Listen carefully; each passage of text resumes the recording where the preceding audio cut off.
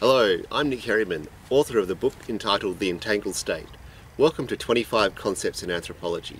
In this series we look through the 25 concepts which provide a unique insight into the question of what it is to be human.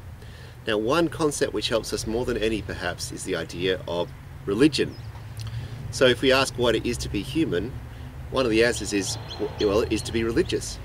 And what is it to be religious? Well, the crux of what is to be religious, we can see, is to treat corpses in a special way. In other words, Homo sapiens sapiens are the only animal that treats their corpses in a specific and special way. We might be burning them or storing them in a special place or burying them, but we think that's one of the unique things. And in fact, the word human might come from the Latin humus, meaning earth. In other words, corpses are placed in the earth. And in Australia, some of the earliest evidence we have, about 40,000 years ago, of human skeletons buried with ochre. That's a kind of red clay used for painting faces and walls and so on. So it seems that at least from 40,000 years ago we started treating corpses in a special way in my country, Australia. Now, to understand religion, we firstly have to see that all humans are religious, even people who say I am a skeptic or I believe in science. Well, for us that is a kind of religion. In other words, what religion means to us is not so much a belief in a supernatural being, but a belief in what's really real, what underlies everything, what's really important for us. So to discuss this, I'm going to look at three different kinds of societies. I'm going to look at a hunter-gatherer society, I'm going to look at a sweat and cultivating society, and I'm going to look at a peasant society to get a broader or better understanding of religion and hopefully thus what it is to be human. And while I look through these, I'm going to look at not just the supernatural elements, which are quite interesting and exciting, but also I'm going to try and look at other elements of the story, which are political, economic and implications in the realm of ideas. So let's start with the first society. We're going to look at Australian Aboriginal societies, Indigenous Australian societies. I'm going to take the example of the groups from the Northern Territory in Australia. And one of the stories that comes from these groups is the story of Geertz, which I'll also put on YouTube later. Now, Geertz was the rainbow serpent, and back in the dream time, we're going to be talking about this now, the dream time or the dreaming, the world was flat and there were only our ancestors and Geertz. And Geertz travelled through the country, and with his body he made the hills and waterholes, rivers and canyons we see today. Geertz was travelling through his country trying to find his people. And finally he found his own tribe and he showed the men how to dance. Suddenly a huge storm was developing, and two brothers called Rainbow Lorikeet. Now, Rainbow Lorikeet for Australians is a very colourful bird. Two animals called Rainbow Lorikeet were running around trying to find shelter from the storm, and Geertz said, "You can hop in my humpy." Humpy is a kind of house. "You can hop in my humpy." And he opened up his mouth, and Rainbow Lorikeet brothers ran into his mouth and he swallowed them. Well, he realised everybody in the tribe would be angry and try and catch him, so he slithered away the next day. And everybody in the tribe indeed came to chase him, and he climbed up the highest mountain, and nobody could climb up to get the two brothers out of his tummy. But then the Goanna brothers, Goannas are good at climbing, the Goanna brothers, Goanna is a lizard by the way, big lizard, Goanna brothers climbed up the mountain, cut open Geertz's tummy, and out flew the Rainbow Lorikeet brothers. They'd turned into animals. Their ancestors had turned into an animal, the Rainbow Lorikeet. When Geertz awoke, he was so furious he started shuddering and shaking, and as he did that, the mountain fell to pieces and bits of rock flew everywhere, and that formed the hills that we know today. And the ancestors were so frightened they started running away, and the emu ancestors turned into emu, the fly ancestors turned into fly, etc, etc, etc. And finally, Guriala went in and created the ocean. End of story. So this is what you call a Dreamtime story. And for Aboriginal groups in Australia, these were the centre of religion. The reason why they call it the dreaming is various. We think partly because the Dreamtime was the period of the ancestors, my ancestors, your ancestors, and through dreaming we have a connection with that period. We can actually dream and make a connection with that period. Also, those ancestors themselves, before they changed shape from human to animal form, they were humans, but they were also superhumans. They could do incredible feats. But before they changed into human form, often they would dream at first. Now, although it seems like sort of in the Judeo-Christian era, a sense of a very distant past that's separate from now, for Australian Aboriginal people, the Dreamtime is very much connected with the present. Yeah, so if for example the hills in the background, I don't know if you can see them, were created by Guriala, well, Guriala is still there. Parts of Guriala are there, and if I was born there, that is where I am. I am that hill. If I say I refer to this thing here, this body you see in front of you, as well as that hill right in the background. I hope you can see it. Guriala is that hill, and I am Guriala. And one day I will be the ancestors for my descendants. And my great-grandfather, grand and grandfather are also connected with the dreaming, with the ancestor. And if I have scars where I'm initiated on me, these can be connected with the ancestors too. So it's not like something very distant, it's something very much present. Now, anthropologists are kind of interested in these stories just as they are, but we're interested in them more than just for their stories. We're interested in what they do. For example, these dreaming stories are stories of the superhuman ancestors who created the world. But they're also the stories of totems. Some people will be an emu totem, which is a certain group within a tribe. Some people will be a goanna totem. Some people will be rainbow lorikeet totem, and maybe, I'm not sure, but some people might be rainbow serpent totem. And this will determine how you interact and how you marry and so on. So it has a social dimension. Anthropology, as I suggested, is holistic. We look at things in terms of the larger context of the whole society, but also in larger international contexts. And now things like the Dreamtime stories are very important. This connection with the land has political and economic implications. If somebody wants to build, for example, a large development on that hill over there, it might risk disturbing the spirit that was there, the ancestral spirit that was there. So in order to get a development to go ahead, they have to check with local indigenous people as to whether there's a dreaming story associated with that part of land. So this is the larger picture that anthropologists are particularly interested in. Okay, that was my first example. It was an example from a hunter-gathering society. Now I want to look at a Swidden society, and for this I'm going to look at the Wana of Sulawesi.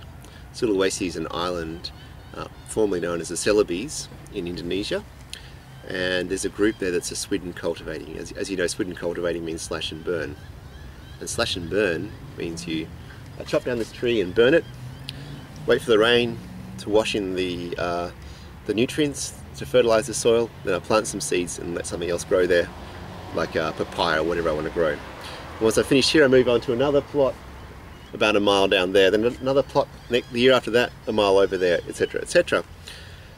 So it's not as extensive as hunter-gathering, but it is still extensive.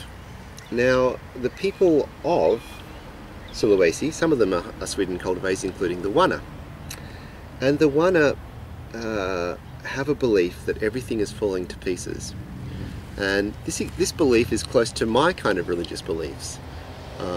In my religion, which is say a Western religion, we believe that the family is very important, but there are always risks for the family that risk tearing it to pieces. Drugs, the internet, television, whatever it is, we see as risking the integration of the family. And we see a need of ritual to bring the family together. An example of that is that when I was a boy, it was thought to be very important that families should eat dinners together, that this would bind or or make families cohesive. And especially things like Christmas meals or Thanksgiving meals are important to draw the family together. Now for the Wana, they have a similar belief that there's a risk that things will fall to pieces. The whole universe might fall to pieces.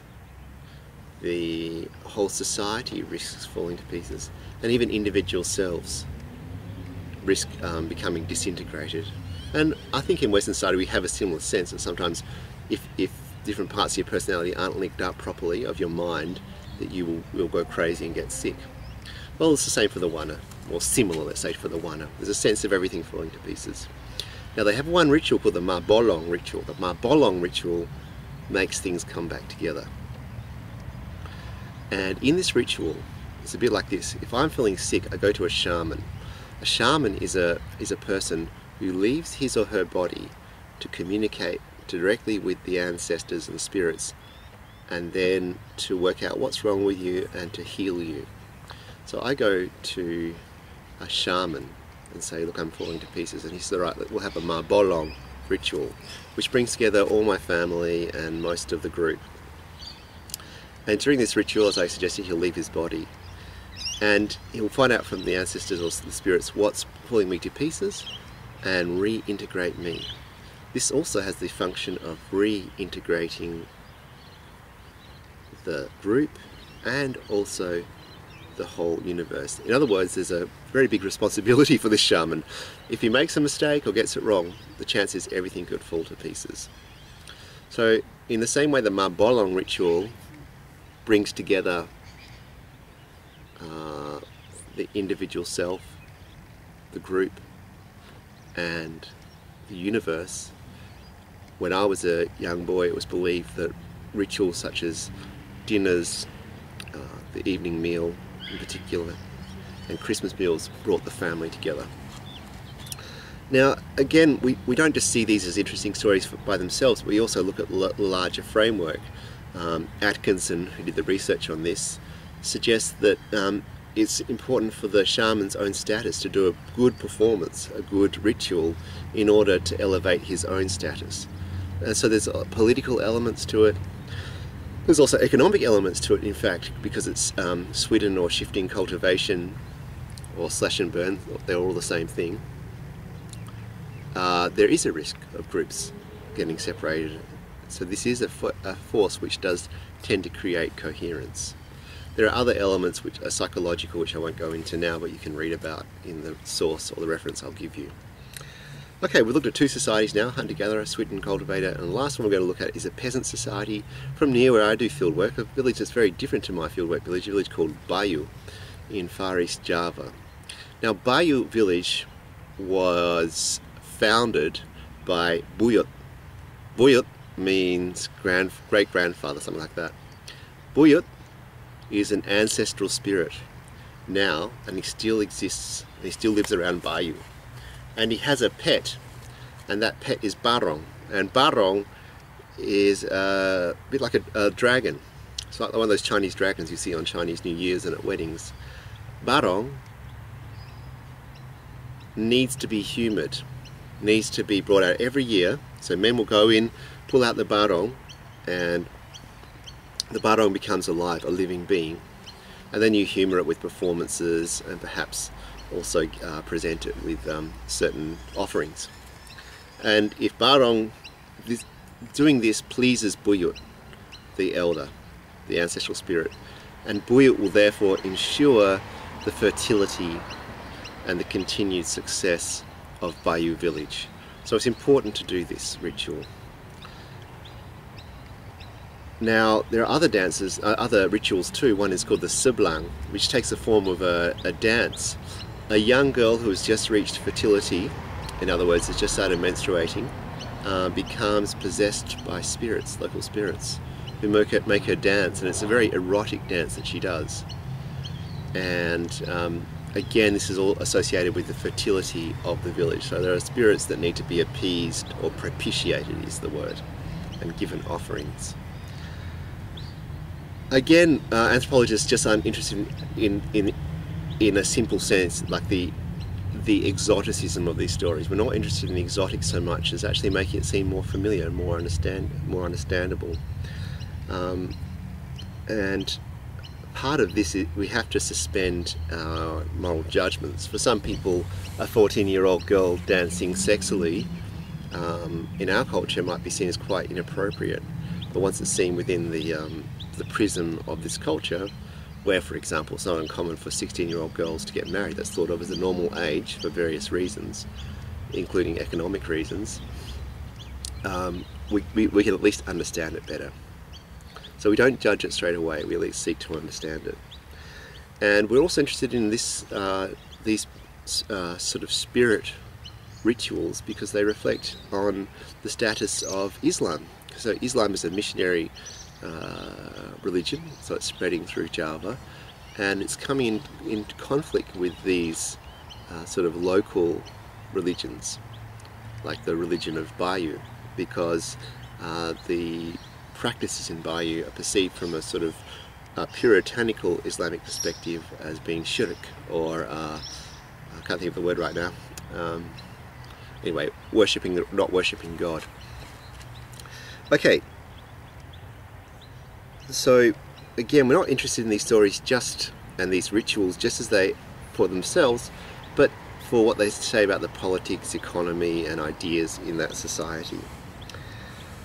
So the important thing to realize is that for anthropologists, religion, as for example defined as the belief in the supernatural, is really not enough. We're interested in much more than that. And really, I think most humans think that if you just toss away a corpse, as sometimes happens in wars, etc., that this is very inhuman. In other words, one of the most humane things, if you like, one of the most significant things about what it is to be human is to treat a corpse with respect. So after it dies, we do whatever ritual seems appropriate, but it has to be ritualized. So even people who will say to me, you know, I'm a skeptic, I'm an atheist, I'm not religious, in fact, from an anthropological perspective, are very much religious. They have their beliefs in what's really real, and you only have to point to the example of the treatment of corpses. In my society, often people who tell me they're atheistic and so on actually bury corpses of their parents and so on. And this gets back to perhaps the very definition of what it is to be human. Humus, earth, putting a corpse in the earth, treating a corpse with respect. So I bring up this point just to make it clear that anthropology is not about exotic other customs, but really about us, about why we have a Friday meal, or if you're a Jew, or a Sunday meal if you're a Christian, or why you pray on Fridays if you're a Muslim, what it does to society, how it fits in to the larger economic, political, social and ideological structures within a society.